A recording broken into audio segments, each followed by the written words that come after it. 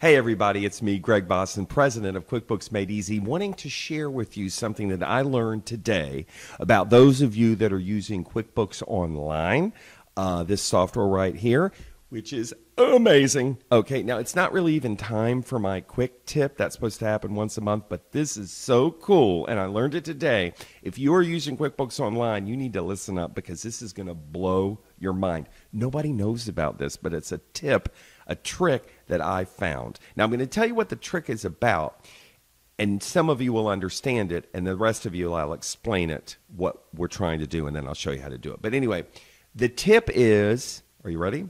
How to batch remove the billable status off of expenses. How to batch remove the billable checkbox off of expenses that are marked as billable when you don't want them marked as billable. How to batch remove it, okay, rather than doing it one at a time. Now, some of you already know what I'm talking about in terms of the problem, and you're like, oh my God, you can batch remove? I'll show you in a second. The rest of you, let me show you what I mean. So when you're entering expenses, a check, a bill, an expenditure in QuickBooks Online, there's this billable column here. And what happens is when you put a name in the customer field, and a lot of times this says donor or member, client, just depends upon how you set up your program. Nonprofits usually put grants here, names of grantors, or maybe in some cases projects or funds. But anyway, the point is that when you put a name in this field, it automatically in QuickBooks Online makes a checkbox and it makes it as billable. And the reason why it does that is because it thinks that later on you might want to invoice the customer for the expense. This was something that was set up for construction contractors, okay? So for instance, let's say later on you want to invoice the amalgamated way.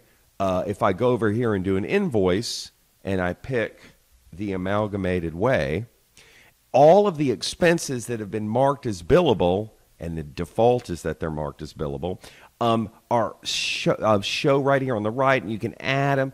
This is a feature that nonprofits don't use for the most part. We don't usually invoice our grantors, okay? And even if we do, if we've moved from QuickBooks Desktop to QuickBooks Online, there are hundreds of transactions that may have been marked as billable, and you don't want them marked as billable anymore because they show up here, and then you just kind of have to ignore that. The other thing that's really interesting is that if you ever try to inactivate the customer or the account that has a transaction that was marked as billable, it won't let you. It'll just time out. It won't let you. And you're like, why won't it let me inactivate? Well, it's because it's been used in a transaction that was marked as billable. And so it really behooves you to be able to batch remove this checkbox. We could do it individually. You could just click this and click it again and then click save. Of course, you'd have to do it for every one. It'd be a nightmare, okay? It would take forever, all right? Because you might have hundreds or thousands of these. So for years, people have asked me, how do I batch uncheck the billable? And I'm like, I don't think you can. Until today. Okay, I found out this morning. This is just amazing. So check this out. I'm going to go to the home page. Here's what you do. Just go to the home page. It really doesn't matter where you are in QuickBooks. And what we're going to do is we're going to make a change to the web address, okay, the URL. So it's going to say app.qbo.intuit.com/app/ and then whatever page you're in has words on it. I'm going to click on the end of the words, and I'm going to backspace to get rid of that last word.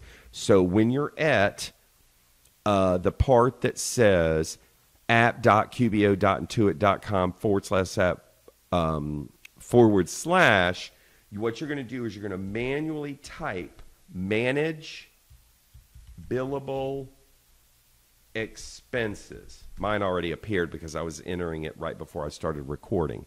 I'm sorry. It's manage billable expense. So if you just remove everything after this last hash mark after the app, and then just type manage billable expense and press enter, it's going to open up a window that you can't get to any other way. Here's the window.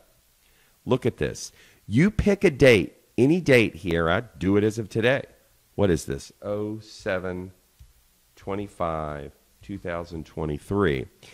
Any transaction before that date, any expense that's been marked as billable and hasn't been billed yet, it'll uncheck the box for you. Now, if it's already been billed, it's going to leave it alone. So don't worry about that. It's also any unbilled time, it's not going to change. But any expenses that you've marked as billable, well, you didn't mark it, QuickBooks did, you can remove that check mark globally for all of them. It could be thousands on or before this date. I'm going to click Save. The date has to be prior to today. Okay. It's actually the 24th today. Sorry. I lied. You'll see it on the 25th. All right. So I'm going to click Save, and it's done. So just to kind of prove it to you, if I go back here, you see these boxes are checked, but if I refresh the screen so you can look at this check again, it's gone. Okay. And if I go to the invoice and I just refresh the screen, you do it from up here, and I click the amalgamated way, no slidey thing comes out anymore because nothing is marked as billable. See? It's beautiful. So I would advise doing this, okay? It's really cool. I would also advise, if you have any investment accounts in your nonprofit, you may have seen me talk about this a little bit earlier. Here's an investment account at Fidelity, and you're struggling with how to read these things, how to enter the transactions related to them, including the unrealized gains and donations you got into the account and the advisor fees and everything. We've got a whole session that's coming up on that. If you go to QuickBooks Made Easy and you go to courses and training and you go to webinars and you scroll down here, on August the 17th, we're doing it just for those of you that are using QuickBooks Online. It's an hour and a half. We'll play music. It'll be fun. But it covers, I'm just double clicking on it. This is everything that it covers: how to enter dividends, interest, capital gains, purchases, transfers. I did this because so many of my clients don't understand how to use this, and I'm assuming no one else does either, like how to actually read these stupid investment reports and enter the stuff correctly and be able to report it to your board. You can even reconcile them. But anyway, so it's $119 normally. There should be a code somewhere for $30 off that you're looking at right now. And then you'll be able to go. So sign up. It's going to be great. And that's it. I'll see you there.